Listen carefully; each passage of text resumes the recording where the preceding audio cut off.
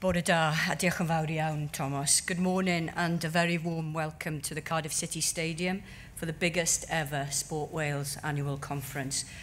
This is a Premier League venue for what has now become a premier event in the sporting calendar. I know that you'll enjoy today. It'll be an opportunity for celebration and conversation, but most importantly for reflection and challenge. Mae'n bleser edrych o gwmpas a bresenoldeb cymaint o bobl allweddol o ran gwneud penderfyniadau yn y byd chwaraeon yng Nghymru ac ym Mhrydain. Os nad ydych chi wedi deall hynny eisoes, chi yw'r arweinwyr y byddwn ni'n cyfeirio atyn nhw heddiw. Mae dyfodol chwaraeon yn eich dwylo chi, cymaint ag y mae yn fy nwylo I a phawb ar y llwyfan yma. Byddwn yn pwysleisio drwy gydol y dydd, mae hyn rydych chi yn ei wneud sy'n bwysig, nid beth rydw I ac eraill yn ei ddweud. Let me begin by welcoming a number of our distinguished guests. I'm personally thrilled that they're joining us today. It's a reflection of our status as a small, smart, successful sporting nation that we have such an impressive array of guests who are keen to join in our conversations about leadership and legacy. Welcome first of all to our new Sports Minister, John Griffiths AM. This is the first national address to our sector's leaders, all gathered in one place, that the Minister has given since he was appointed. I've been working very closely with John these past 12 weeks, and there is absolutely no doubt that the Minister is a keen and enthusiastic sportsman. There can be few more passionate advocates for all that is good about sport and physical activity than John. We also welcome Dr. Ruth Hussey, Chief Medical Officer for Wales, and her presence underlines the critical connection between our sector and the future health of the nation. And Sir Keith Mills, Chair of Sported UK and formerly Deputy Chair of LOCOG. And finally, of course, and I think he's been slightly delayed, Lord Coe, Olympic and Paralympic Legacy Ambassador, Chair of the BOA and one of our most successful ever Olympians. On behalf of us all in Wales, Lord Coe, our 68 athletes in Team GB, our coaches, support staff and volunteers who were in London, but most of all on behalf of the Welsh people who were thrilled and proud at the truly amazing success story that was London 2012, diolch yn fawr iawn. From the minute the torch relay crossed into Wales, the public here were captivated by that famous Olympic spirit. The negative naysayers who told me this was a London Games that would only benefit southern England and would have little impact on sport and physical participation in Wales were quite simply wrong. And because we and our partners were ready with our legacy plans, we have been able to prove them wrong with some impressive early trends in sports participation, and I'll return to that later. But really, we were right in saying this was a once-in-a-lifetime opportunity to showcase sport and to show that success on the world stage could inspire a generation. The Welsh public joined as one to salute our athletes in Team GB. Who could forget the celebrations across every community in Wales when Jade Jones lit up the XL? Even before Jade stepped into the ring for her final match, Flint Social Club had run out of beer. Or when Bridgend's Aled Sean Davis did that famous lap of honour in the Olympic Stadium after bagging gold, culminating in a big kiss from his mam. Or when Tredegar's Mark Colborne won GB's first Paralympic medal. Or when Tom James and Geraint Thomas joined the select band of multi-gold medal Olympians. In this year, of all years, there is only one place to start today's conference, and that is with the success story that is Welsh sport. With our Welsh members of Team GB's record haul of 7 Olympic medals and 15 Paralympic medals, Abergavenny's Becky James became the first British cyclist ever to win 4 medals at a World Track Championships in Belarus, where 18-year-old Eleanor Barker also won gold in the team pursuit and Sam Harrison silver. Wales's 4 riders in the GB team won 2/3, yes, 2/3 of the medals won by Great Britain. Just 2 weekends ago, Wales claimed European Netball Open gold, beating England in the process, and Non-Stanford won her maiden World Triathlon Series title in Madrid. And last weekend, Andrew Selby became the first boxer to successfully defend his European title. Let's remind ourselves, this is success on the world stage by a nation the size of the Leeds City region. And to the big sports, Wales are once again Six Nations champions. Who will forget the defeat or annihilation of England at the Millennium in March? 15 members of the Lions squad and the captain in Sam Warburton. And in football, there was a first major trophy for Swansea City, who consolidated their position as a Premier League club. And huge congratulations to Cardiff City, who are joining them next season in the Premier League. Sir Keith will know that means 10% of the Premier League is Welsh.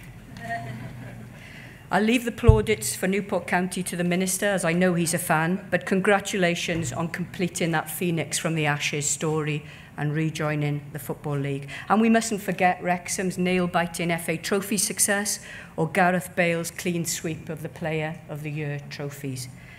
That hugely impressive list makes it pretty obvious that we have a very proud heritage of sporting success in Wales. You already know that. Sport is in our blood. It's why we based our vision on uniting a proud sporting nation. But we in sport need to treat the past in the proper manner, as a springboard for the future, not a comfortable sofa on which to recline as we bask in former glories. Our mentality is that of the athlete and the coach. The race, the competition, the match ends when the whistle is blown or the finishing line is crossed.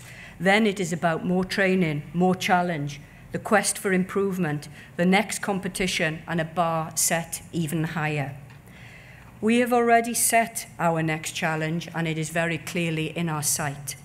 In 401 days' time, Team Wales will be in Glasgow for the start of the 20th Commonwealth Games, another home games in our Celtic neighbours.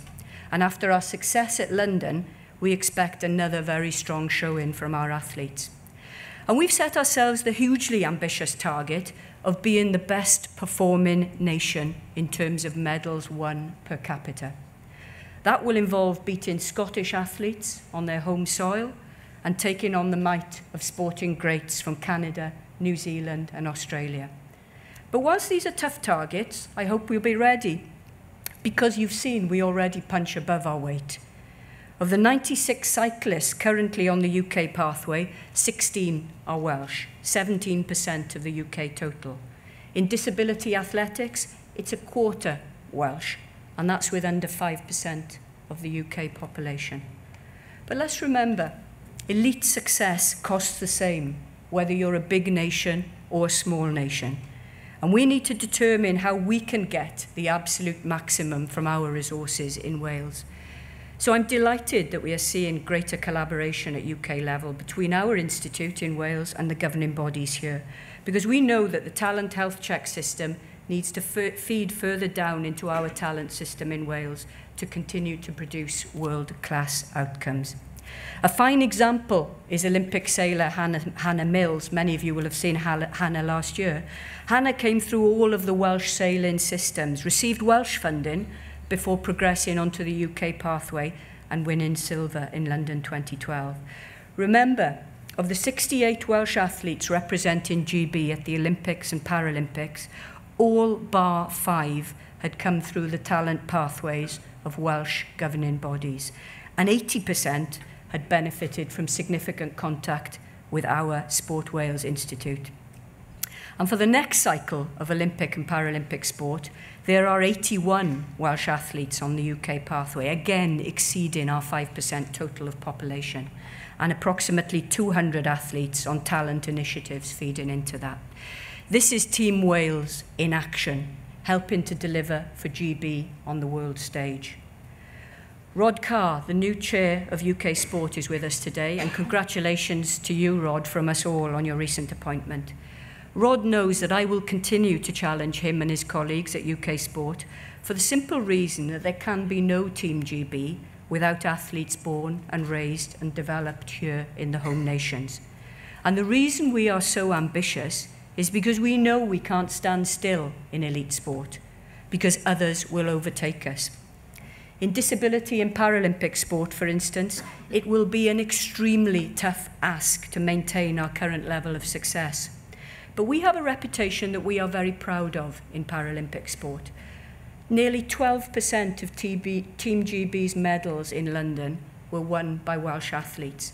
And that is a statistic that we want to maintain and improve upon. But Paralympic sport is at its highest ever standard, with more countries taking part, improved structures and competition, younger athletes coming onto the scene, and new technology. It will become ever more difficult to win medals, so we must improve simply to stand still. And I know our leaders in disability sport are already planning for that. But of course, it is not all about performance and success.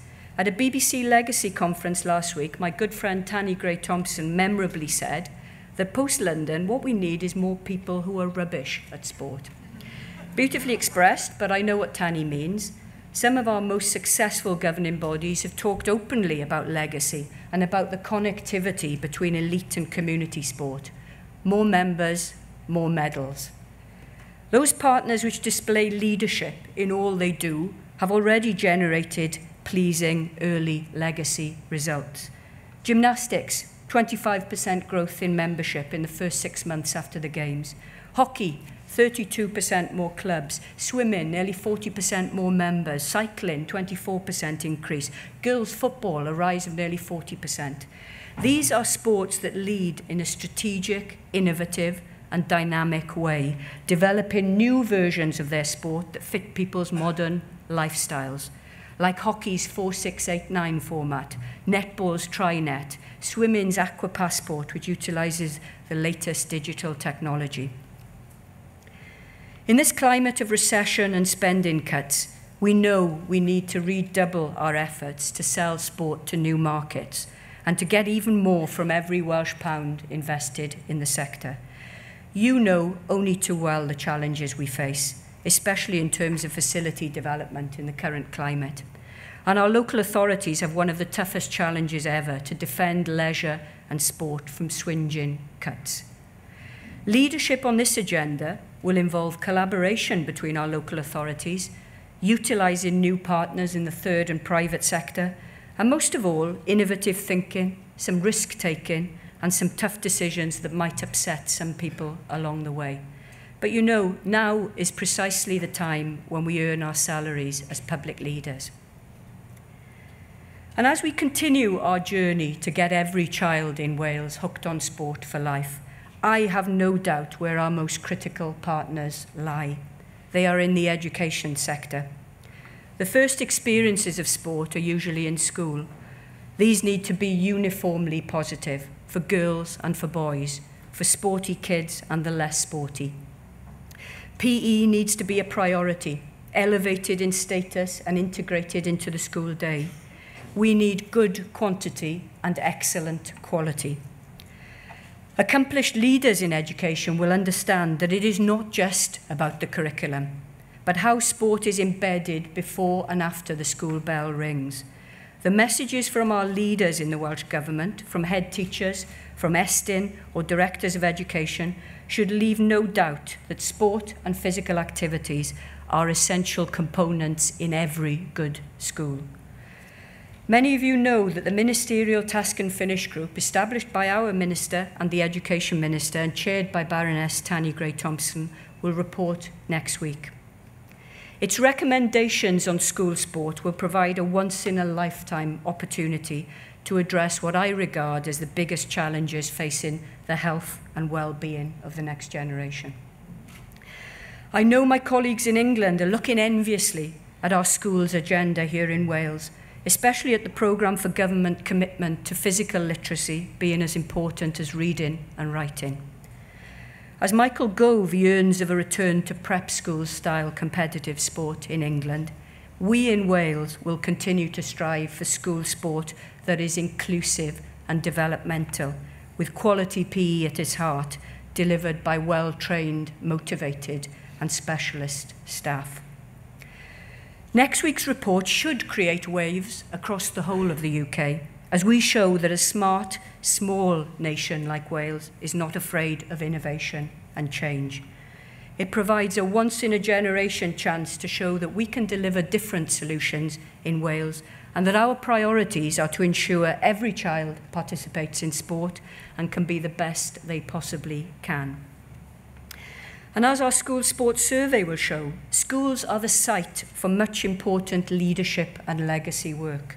Look at the Young Ambassador movement. We are so proud of your efforts. Over 3,000 young people trained to be ambassadors for sport in the past 3 years. Over 2,000 active young ambassadors who are well represented in everything we do in Sport Wales, including here today.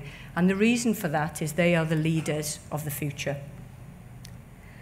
Sport has a unique power to truly enrich people's lives. It benefits health and well-being, it promotes social and community cohesion, and it enhances educational attainment. I know that, you know that.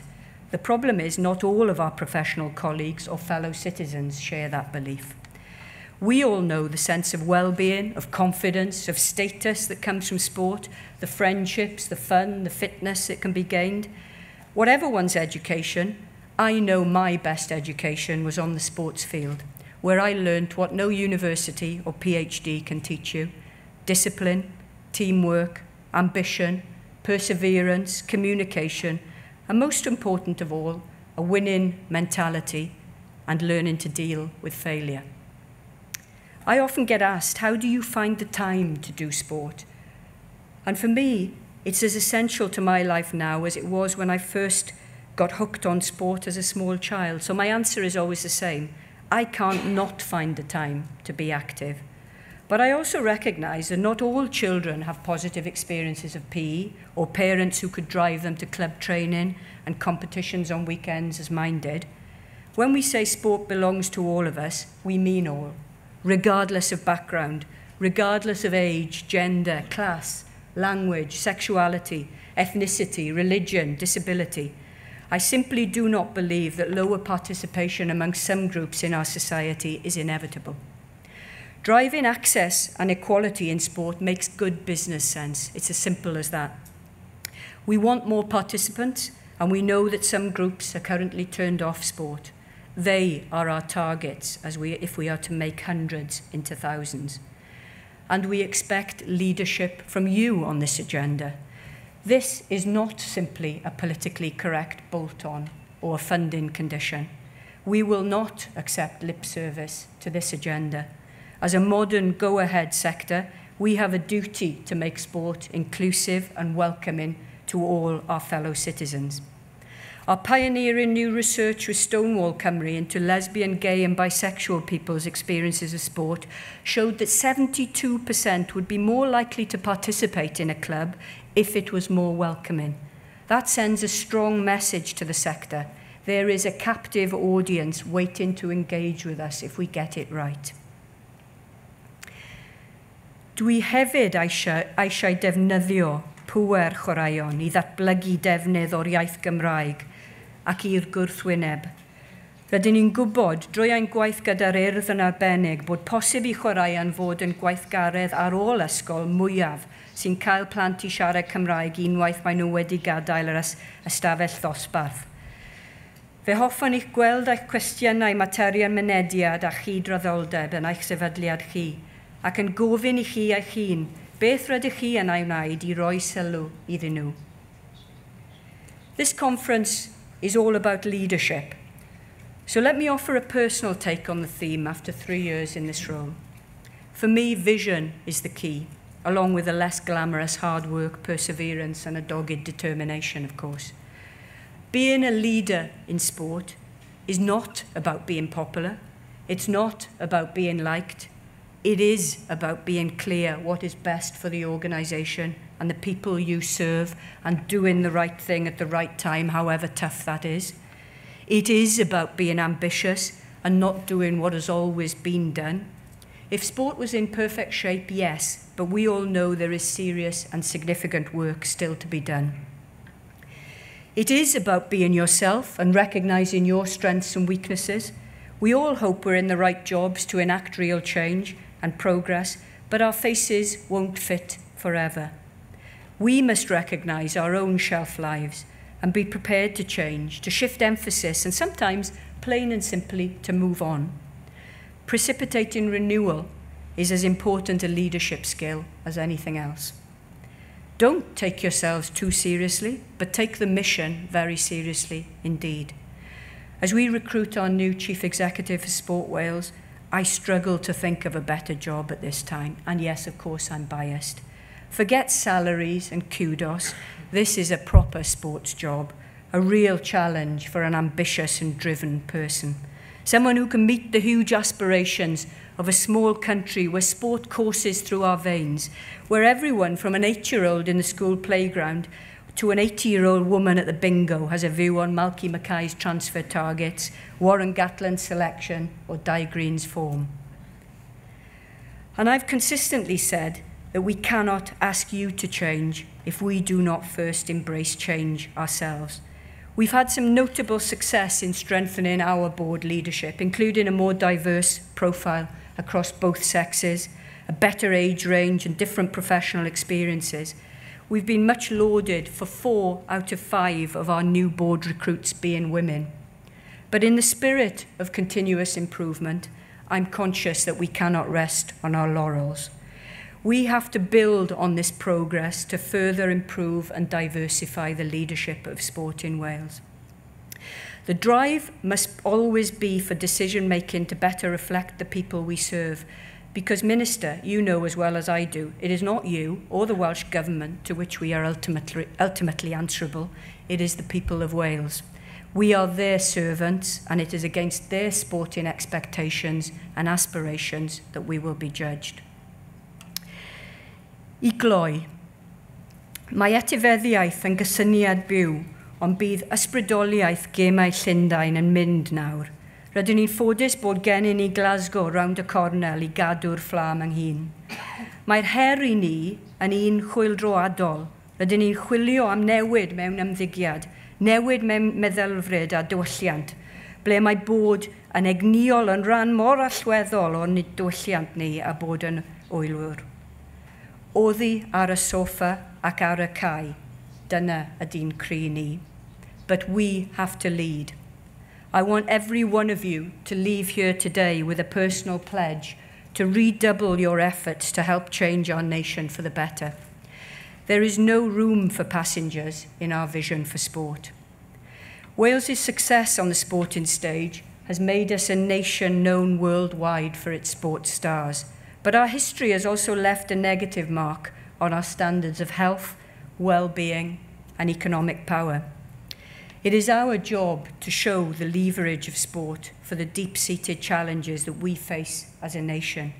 Sport and physical activity can drive health and education improvements. Hence, we come to our partners in health and education with an offer that is attractive, appealing, and most importantly, cost-effective. My challenge to the leaders in these sectors is to add your considerable weight and influence to what we are already doing. Like any team, together we can achieve. Alone and apart, our influence is much less. So join us in our ambitions for every child to be hooked on sport for life. That is an educational and a health intervention of real value and permanent impact. And what's more, it is your duty as much as it is ours. Let's finish where we started with Team Wales. But it's not just about our athletes or our coaches or the Commonwealth Games next year. Team Wales can become the mantra for us all as our small nation becomes a beacon for collaboration in physical activity, education and health, and a world beater not only on the competitive stage, but in every aspect of sport, from the playground to the podium. Diolch yn fawr iawn.